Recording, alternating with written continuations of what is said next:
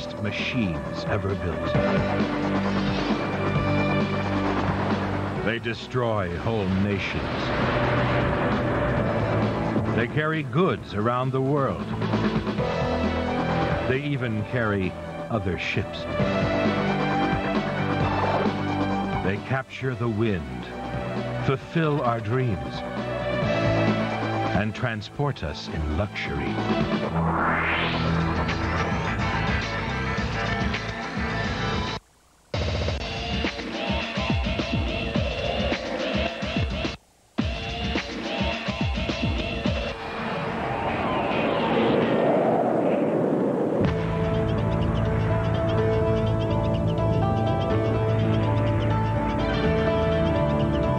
Over 70% of our planet is covered with ocean. Nations that have controlled the oceans have controlled the world.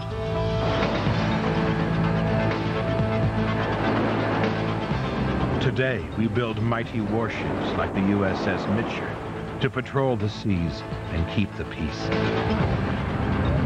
They can defend the aircraft carrier. They can defend convoys. They can strike targets ashore. They can hunt submarines.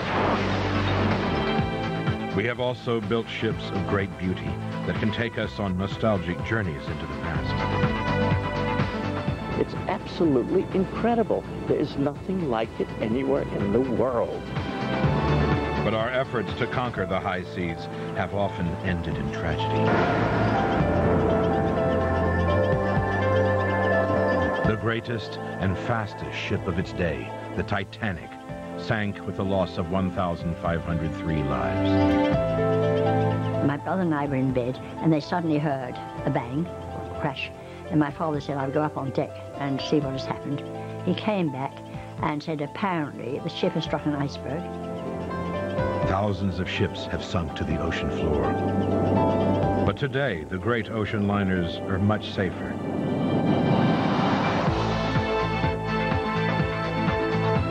The most opulent liner afloat is the Explorer of the Seas. She's the biggest cruise liner ever built.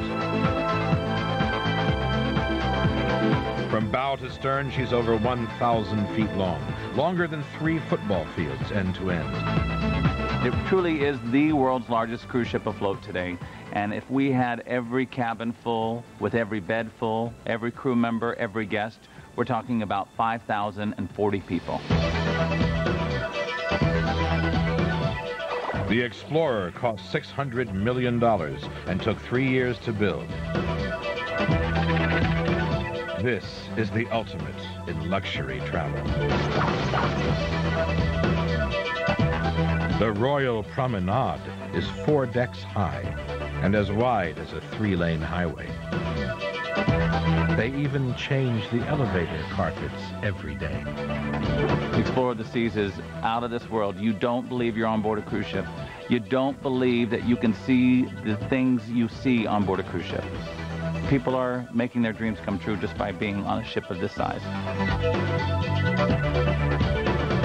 There are 14 elevators, 15 decks, 16 bars, and 5 restaurants.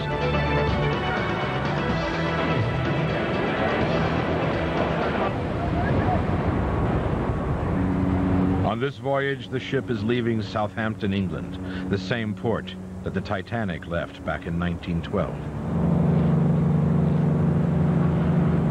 Unlike that doomed ship, Explorer of the Seas will spend her days carrying holidaymakers around the Caribbean. In charge of this giant ship is Captain Olaf Niesitter. The bridge is so massive, he crosses from one side to the other on a scooter. This is the biggest and most complex ship he has ever commanded. It's quite a lot of responsibility, I must say. And especially, you can feel it. The bigger the vessel is, the more responsibility. More people, more equipment. Definitely, the workload is much higher. And we need about 12. Despite her size, the ship is surprisingly maneuverable. 6 bow and stern thrusters can turn this 50,000-ton monster on a dime. They can also perform like an anchor and hold the ship rock steady.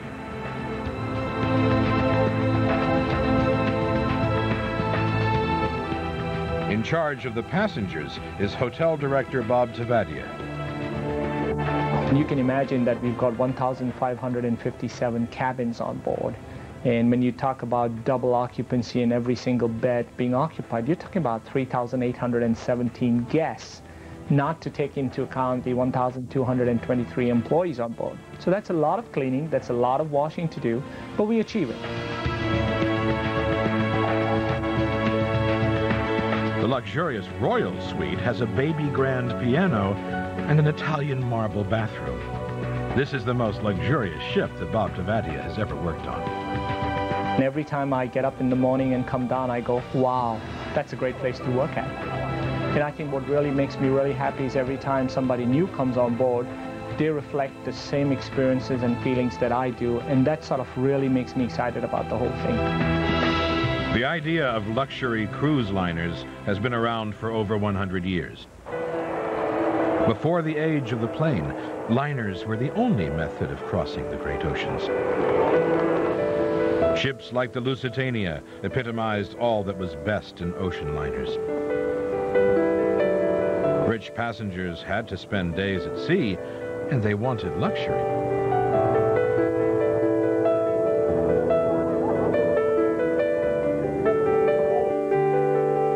The pinnacle of elegance was the Ile-de-France, launched in 1926. At the time, it was the largest ship ever built, and its decor rivaled the very best hotels. There was competition to see which country could build the fastest and most stylish ship. But the age of the great ocean-going liner was nearing its end. It was becoming easier to cross the Atlantic by air. Now, cruise ships are making a comeback.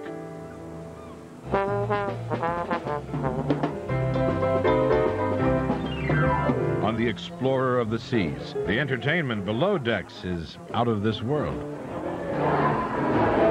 The bars are an interior designer's dream. The Imperial Dining Room has 3 tiers, seating nearly 2,000 people, one of the largest restaurants anywhere in the world. All your food is included, of course your entertainment, and then what is so great and different as well is the next day or 2 days later you're into a whole new world. You get to go off the ship and experience a brand new port of call. But I truly think that this ship is the best port of call out of anywhere we go, because you can do everything here. But conditions on board a cruise ship aren't always as advertised in the brochure. Even ships this size have to contend with extreme weather. In 1956, the Andrea Doria collided with another liner in dense fog and sank in the Atlantic with a loss of 51 lives.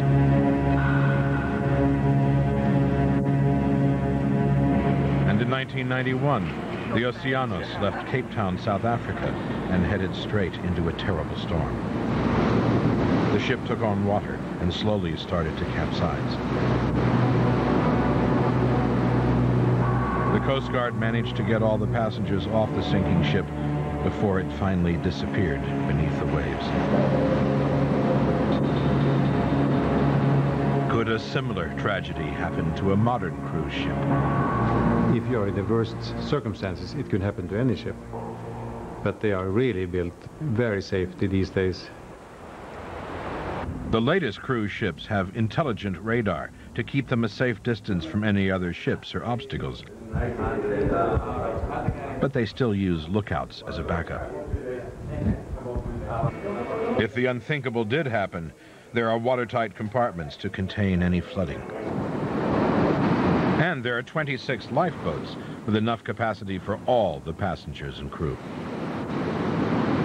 It is forbidden to have less capacity of rescue equipment than passengers these days, of course. So the ship is quite safe in that respect. But not all liners have carried enough lifeboats. And the result was a horrific loss of life in one of the worst maritime disasters of all time.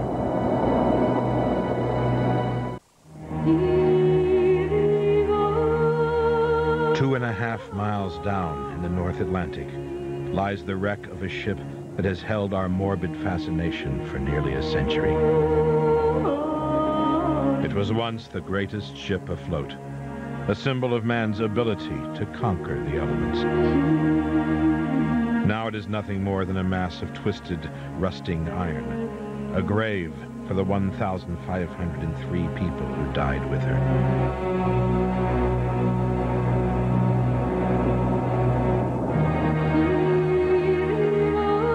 The Titanic Memorial in Belfast, Northern Ireland, lists the names of all those who died that terrible night.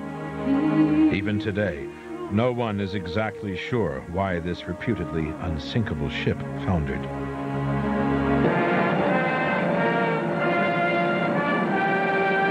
In this luxurious ship were the people of many nations and many classes. Millionaires, aristocrats. There were young couples on their honeymoon.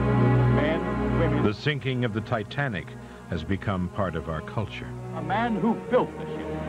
Immigrants from all over Europe.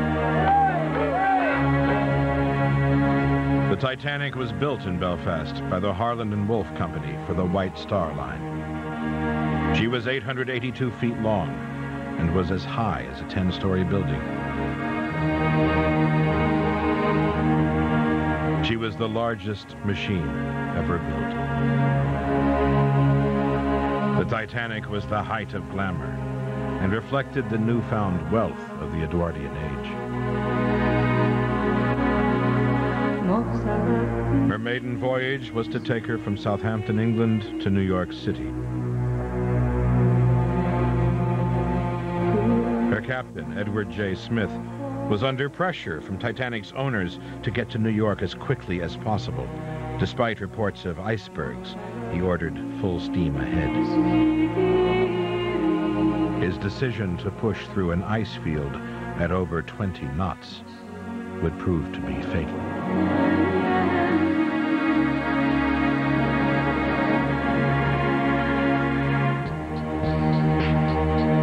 At 11:38 p.m., an iceberg was sighted. Quartermaster Robert Hitchens was ordered to put the wheel hard to starboard, and the propellers were put into reverse. But it was too late. The ship couldn't maneuver fast enough to avoid a collision. The iceberg scraped along a 300-foot section of the ship, buckling plates, popping rivets, and puncturing a series of small holes. Immediately, waters started to flood into the ship.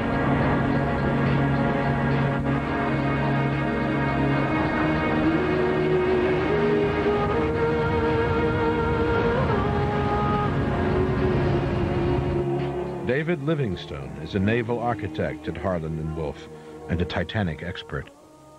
Once Titanic had hit that iceberg in the way that she did, and she held 5 compartments, she was doomed from that moment. The amount of water she was taking on board is maybe 25,000 tons an hour. Now, there are no vessels today that would have the capacity to pump out that amount of water. Ironically, if the ship had struck the iceberg head-on, the outcome might have been different. Calculations have shown that if she hit it head-on, then probably Titanic would have crumpled the first 2 compartments, but she would have survived.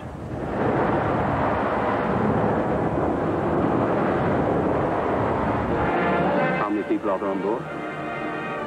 2,200 or more. And room in the boats for how many? 1,200. When the Titanic hit the iceberg that night, there were 2,200 passengers on board. Among them was Milvina Dean. She was 9 weeks old, and her family was emigrating to America. At the time, there was a general shortage of coal, and the ship they were booked on didn't have enough. So they were transferred to the Titanic. Being the maiden voyage, it's very important, the coal had to go on the Titanic. So my father, of course, was delighted, and my mother, and so we were on the Titanic. Milvina herself was too young to remember, but her mother told her what happened on that tragic night. My brother and I were in bed, and they suddenly heard a bang, crash, and my father said, I'll go up on deck and see what has happened. He came back, and said apparently the ship has struck an iceberg. Get the children out of bed and up on deck as quickly as possible. The family managed to reach the lifeboats. My mother said goodbye to my father, and he said, I'll be over, see you later. And she was helped into lifeboat number 13, and I was so small they couldn't hold me, so I was put into a sack and put in lifeboat number 13. And after my mother was in the lifeboat, she found that she had me, not my brother. 1 hour after the Titanic sank, a British ship, the Carpathia, picked up 705 survivors from the lifeboats, including Milvina Dean. Her 3-year-old brother had survived in another lifeboat. When we were rescued by the Carpathia, there he was. Another passenger had looked after him. So that was a relief off her mind. She was so pleased to see him because she thought he'd gone too. Her father never made it to a lifeboat.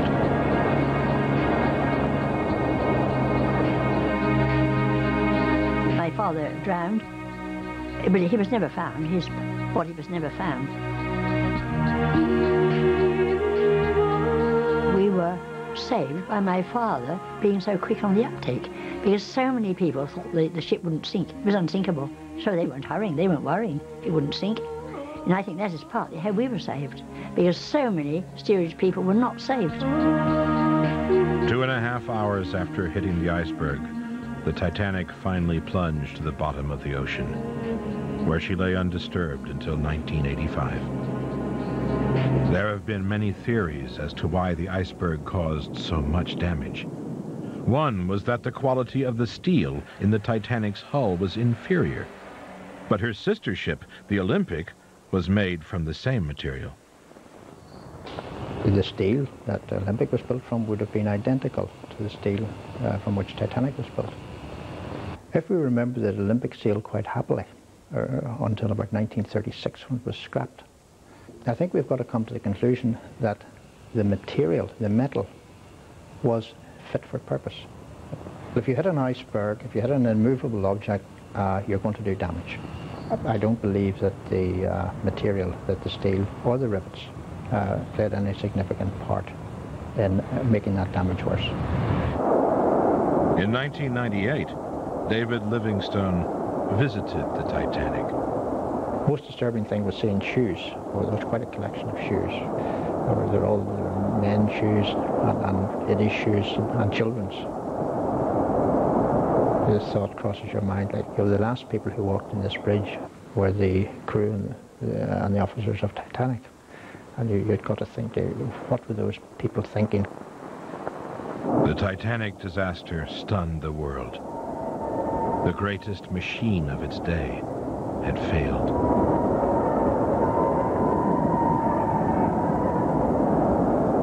But now, the Titanic is about to be reborn and finally complete its original journey to New York.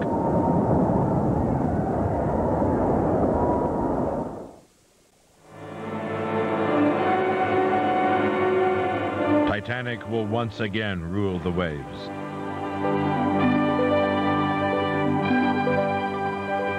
A business consortium is building Titanic 2.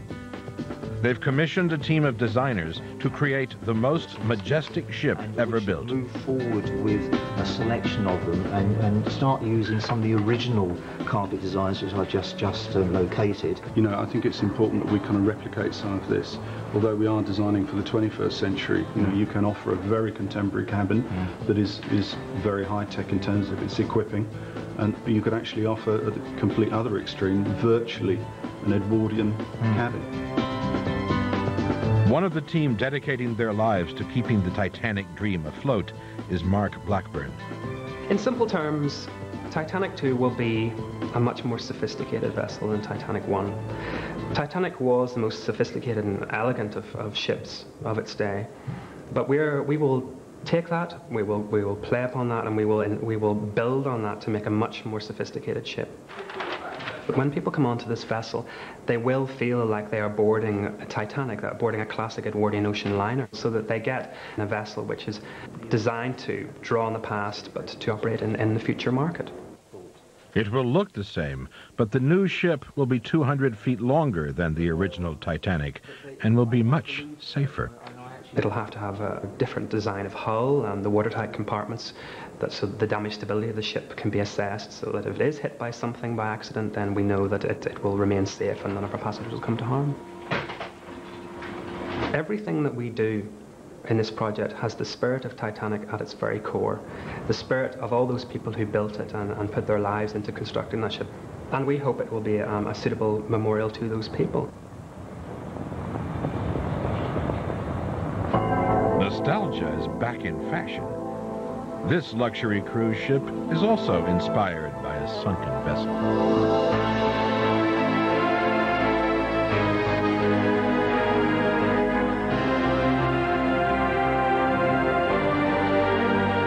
These passengers are going cruising on the Royal Clipper, the most luxurious sailing ship in the world. Based on a German vessel, the Preußen, which sank at the start of the last century, the Royal Clipper is the largest sailing ship afloat today, the only 5-masted ship in existence.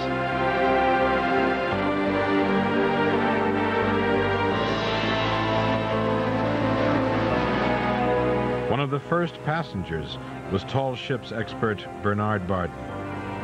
This ship is one of the greatest ships, I think, of all time. It really is, I think, a sailing man's ship. There hasn't been a ship built like this in decades. The gentleman who built this ship is a lover of tall ships, and I really admire him for it because I love the tall ships as well. And this is my opportunity to sail again on a ship like this. I never thought it would be possible in my lifetime.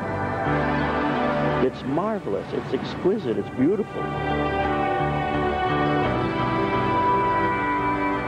The Clippers were cargo ships built to carry grain, tea, and raw materials around the world. These wooden ships braved freezing seas and giant waves to circumnavigate the globe, bringing their essential cargoes to Europe and America.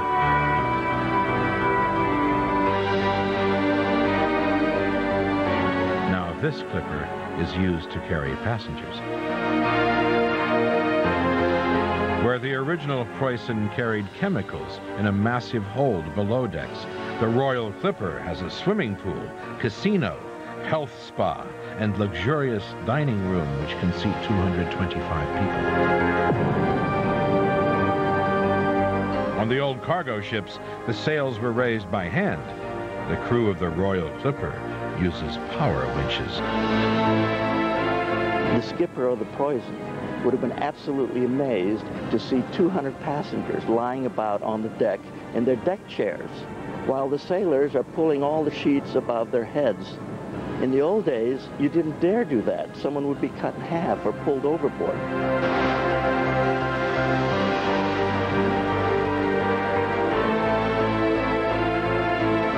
The Royal Clipper is over 400 feet long. There are 42 sails with a total area of over 56,000 square feet. Fully rigged, she has a top speed of 17 knots. Here is an absolute unique opportunity for anyone who loves the sea to sail on a 5-masted full-rigged ship. It's absolutely incredible. There is nothing like it anywhere in the world.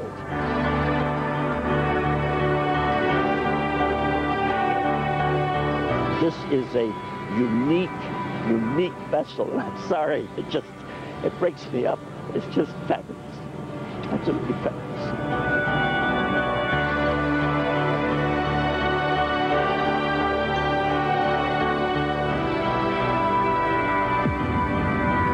We have always built ships of beauty, but we have also built ships of war, and we have made the sea a battlefield.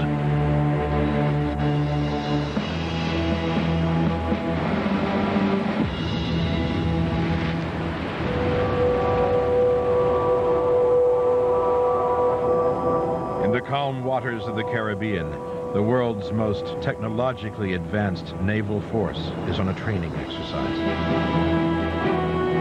A battle group of powerful warships is testing the latest weapons.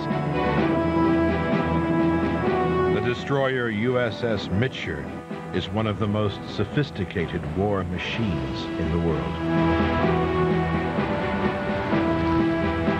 Hidden behind its airtight doors and secret reinforced compartments are deadly weapons and 300 highly trained sailors.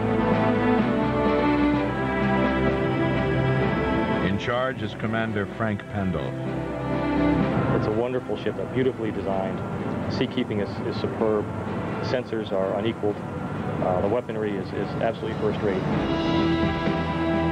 Destroyers are the most versatile ships in the battle group. Being multi-mission, they can do a number of functions.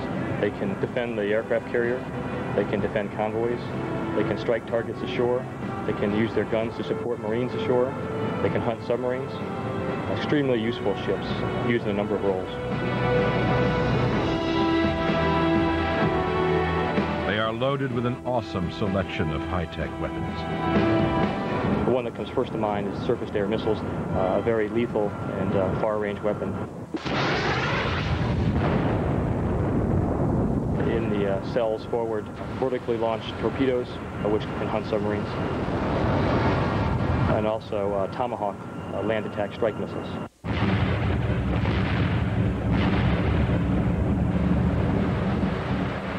As part of the maneuvers, the USS Mitscher will test-fire SM-2 missiles. These missile tests are rare and have drawn a crowd to the bridge. In real combat, if the ship was ready to fight, most of these people would be in positions throughout the ship, being prepared for damage control, evaluating computer systems, preparing meals, or getting ready for battle damage should it occur. During launch, no one is allowed outside on deck. Captain Pandolf orders the firing from the Combat Information Center. 03, line 16, track 2003 out. With the firing range clear, countdown begins. Whiskey, this is Hotel Whiskey. We have a green range for Delta's firing event. Weapons red and tight. Green red, air warning red, weapons tight, over. Captain Mike.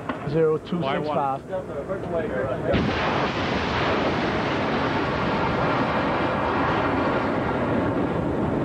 They hurtle towards the target at speeds of 2,000 miles per hour, almost 3 times the speed of sound. SS Birds Away 80265. Hotel Whiskey, this is Juliet. Birds affirm, Birds Away 5005. Out. A perfect hit.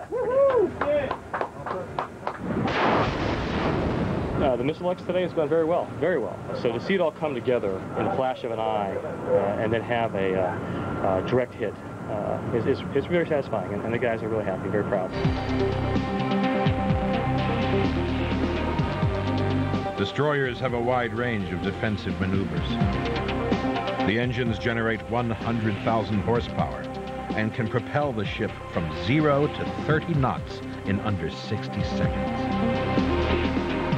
It makes us very maneuverable and allows us to outmaneuver any threats that we may have.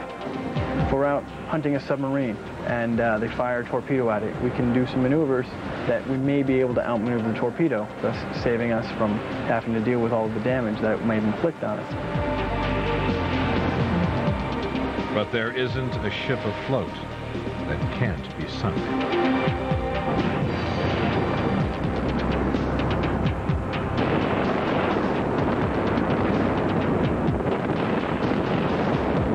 There was one warship thought to be indestructible, the mighty Bismarck, the pride of the German Navy.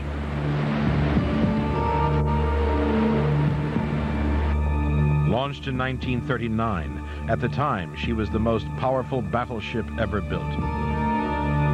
The hunt for the Bismarck was one of the most famous sea battles of World War II. In the early years of the war, Britain stood alone against the might of the Nazis. To get food and raw materials, Britain relied on convoys carrying supplies across the Atlantic. The Bismarck was a massive threat to these convoys. She had to be stopped. Sir Ludovic Kennedy is a respected author and historian. He was an officer on the British destroyer HMS Tartar one of the ships given the task of hunting the Bismarck. We knew for a long time that the Bismarck was preparing to go into the Atlantic and cause havoc on the sea lanes between us and America. We couldn't have survived the war if that lifeline had been broken.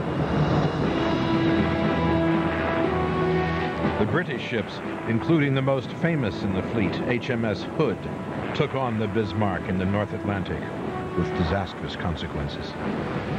One of Bismarck's shells scored a direct hit on the Hood, piercing her main deck.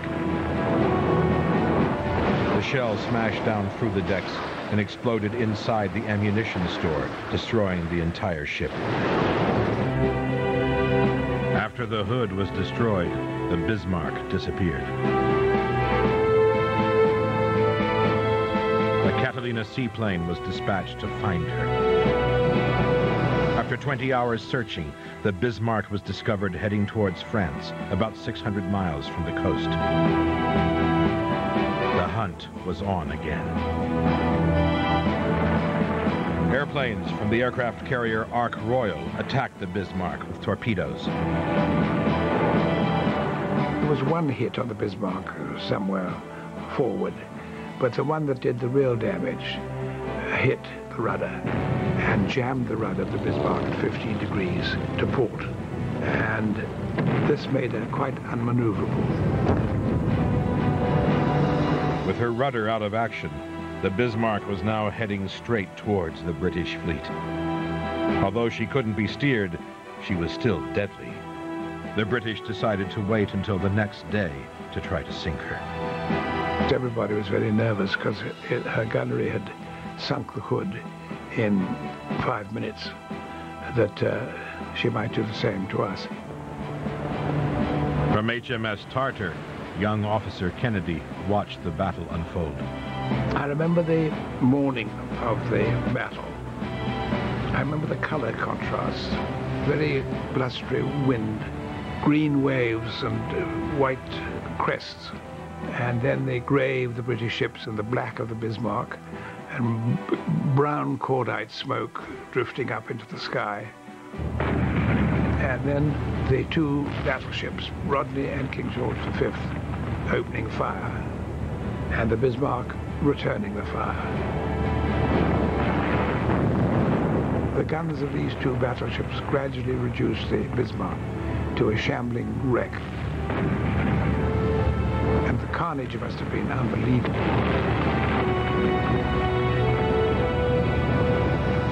Gradually, as the action ended, I saw for the first time the human side of this story, a trickle of men running from the forward right to the rear, to the quarterdeck, and then throwing themselves over the side to get away from this raging inferno on board. And that was quite a sight, something I've never forgotten.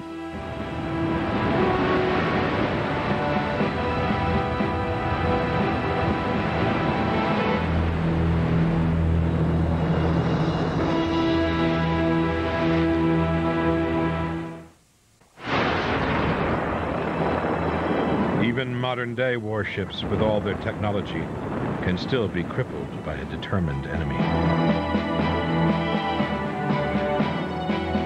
In October 2000, the destroyer the USS Cole was docking in Yemen when it was damaged by terrorists.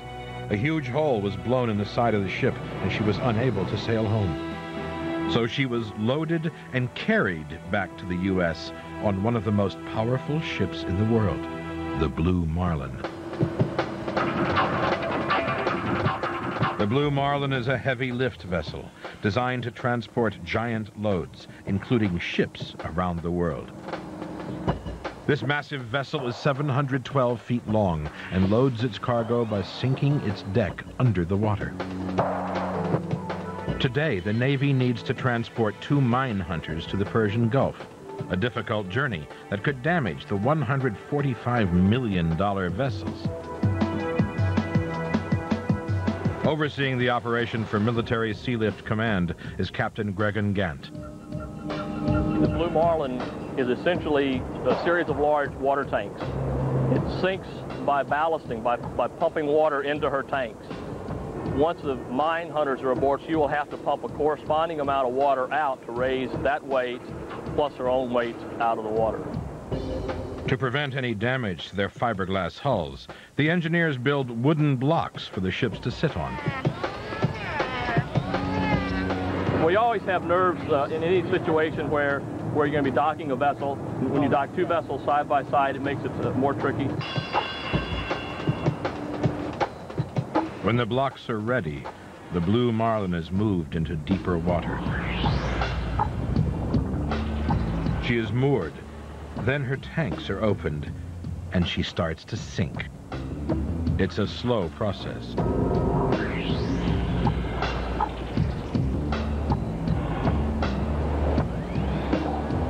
"10 hours later, and the ship's deck has submerged 16 feet, ready for the two mine hunters. The trickiest part of this operation will be positioning the two mine hunters safely over their blocks and then deballast this ship so that it touches the blocks safely and doesn't cause any damage to the mine hunters themselves. The first of the mine hunters, the USS Cardinal, is gently maneuvered into position over the Blue Marlin. If the Cardinal is moved too quickly, she could easily smash into the central mooring tower, damaging the delicate hull. Everything worked fine, and the first ship's in position. The second ship is now maneuvering along the starboard side of Blue Marlin, and there'll be lines going across to her very soon. When the second mine hunter, the USS Raven, is in position, the Blue Marlin's engines start to pump water out of the hull to raise the deck.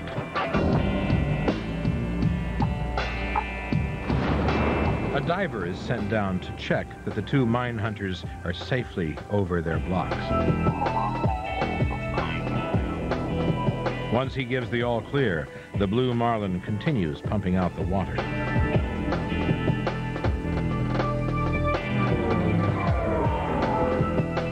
As soon as the deck of the Blue Marlin has surfaced, Captain Gant can check the blocks one last time.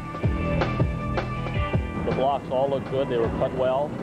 There's a few that would need to be shimmed and modified, but all in all, there's no damage to the vessel, and I feel much better now than an hour ago. In 1988, Captain Gant was responsible for loading the first naval ship ever carried on a heavy lift vessel. The USS Samuel B. Roberts was transported back to the U.S. after it struck a mine in the Persian Gulf during the Iran-Iraq War. That ship was large enough that in order to submerge the carrier vessel, we had to go 50 miles offshore. So the submersion was done in unprotected waters. We were subjected to both the wind and the waves, and the vessel was brought in carefully. The USS Roberts was carried 10,000 miles back home safely for repairs. Ships like the Blue Marlin are gigantic, able to carry huge loads, but they are tiny compared to the largest vessels ever built, the supertankers.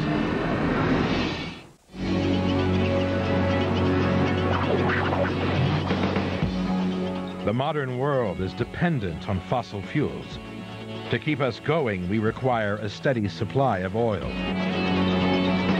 The only way to satisfy our ever-increasing demand is to ship it around the globe in giant supertankers.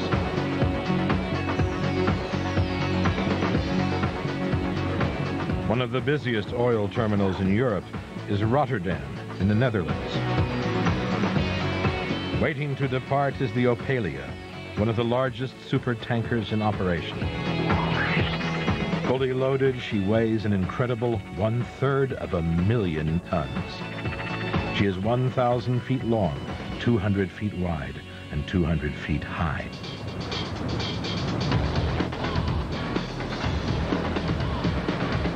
The Ophelia can carry 2 million barrels of oil. To put it into perspective, if you were to load it into the tanks of ordinary family cars, 5 million cars you could fill just from one cargo on this tanker. That's sufficient oil, if you put it into one car, to go right around the world 100,000 times, just on the oil that we're carrying at the moment.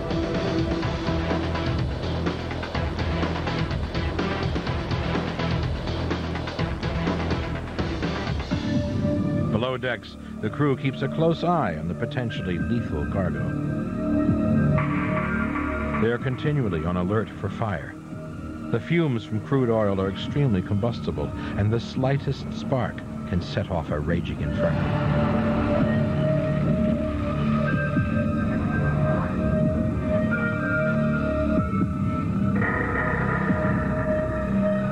Modern tankers like the Ophelia prevent fires by covering the oil with a safety blanket of inert gases. The Ophelia also has a double hull to prevent leakage. The ship has a crew of 21, most of them to keep the vast engines in running order. Auxiliary engines provide the electricity for the ship, 3 megawatts of power, enough to light a small town. The main engines produce 31,000 horsepower and drive a single huge propeller. The ship can reach speeds of 16 knots. When it's at full speed, the momentum is huge, and it takes an enormous distance to slow down and stop. If we wanted to come to a complete stop at sea, it would actually take us about 1.5 miles. That's if the ship was fully laden. At sea, these giant vessels can be maneuvered with relative ease, but coming into port is a different story.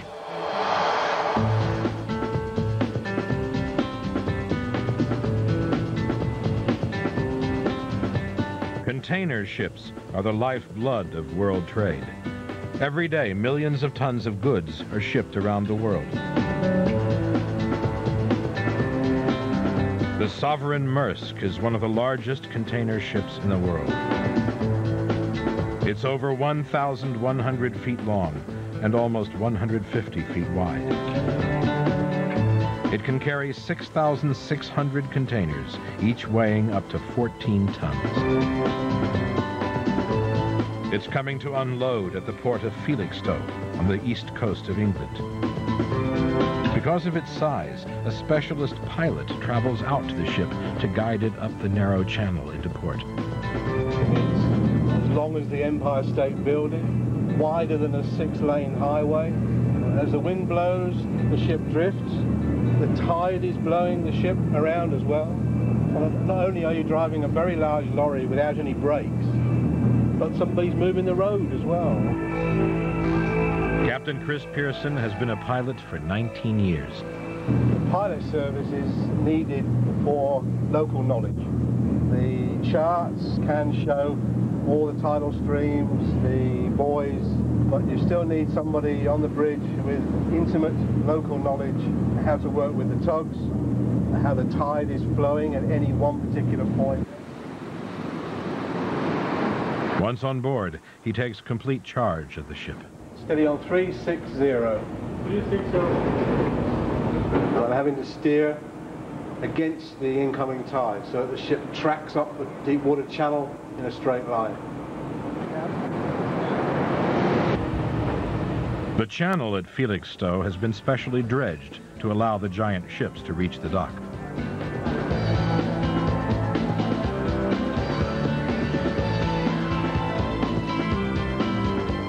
Once in the port, the Sovereign Maersk is maneuvered towards the dock using tugs. She is one of 8 container ships which will unload here today. It's now the busiest port in the country for containers, 2.5 million in 1 year. And we do 25,000 shipping movements a year, about 85 shipping movements a day. Every year, around 70 million containers are shipped around the world.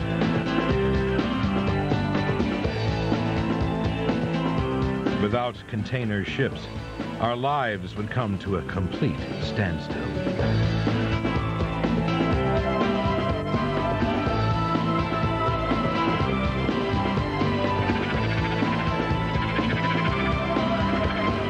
The great oceans are the highways of the world.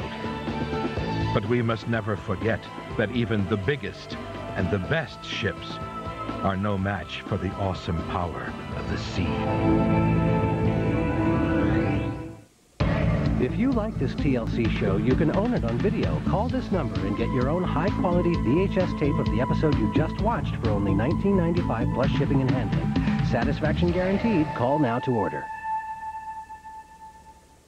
Next on TLC, Man vs. Ocean. She sailed right underneath the water. The sea is the mother. You respect it. If you challenge it, you lose. Start up all the go airplanes, start them up. World's greatest ships, dangerous seas. Next on TLC.